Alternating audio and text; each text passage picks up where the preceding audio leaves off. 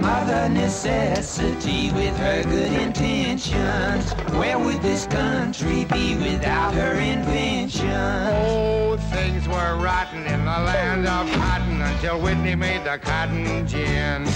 Now old times there will soon be forgotten, for it did the work of 100 men. Mother Necessity, where would we be? Mother Edison worked late each night. It went well until the fading light.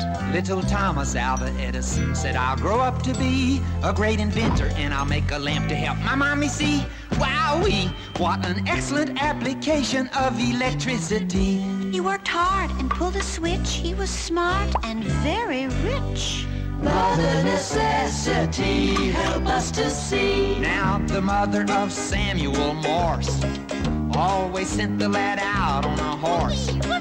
Take a message to Miss Peavy on the far side of the pike. Spread the word about the quilting bee next Saturday night. Little Samuel started thinking of a way to send a message, though he'd never met a horse he didn't like.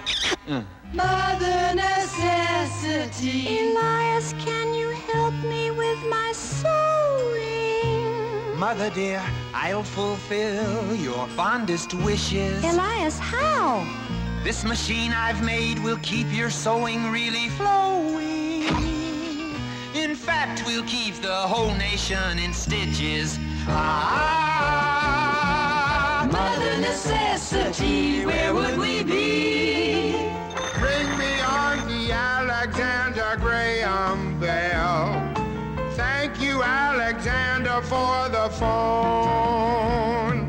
I'd never get a date, I'd never get a job unless I had a telephone. Mother Necessity. Harvey and Wilbur, go outside this minute, and they'll continue with their silly playing. Take these plans and take those blueprints, take that funny looking thing, take that wheel and take that wing. I can't hear a thing that Mrs. Johnson's saying.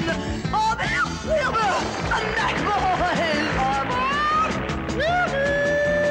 Mother Necessity, where would we be? When Robert Fulton made the steamboat go. When Marconi gave us wireless radio. When Henry Ford cranked up his first dollar blow. When Samuel Slater showed us how the factories go. When Robbie Iron and Ollie Cole and Steele and Yankee, don't you know They made this country real